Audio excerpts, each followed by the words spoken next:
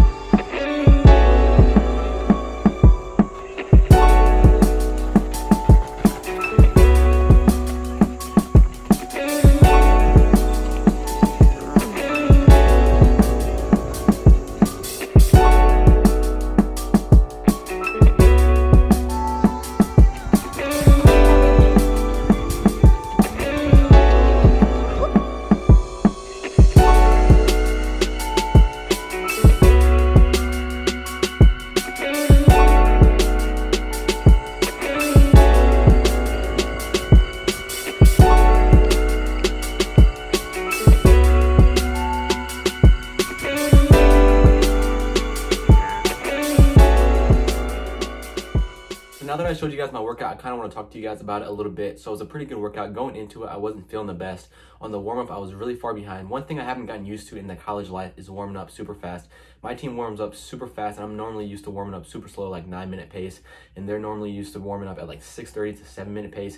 But I just do my own thing, and I warmed up at 9-minute pace. The more I actually warmed up and the more I stretched, the better I felt. Going into the first K, we hit 318.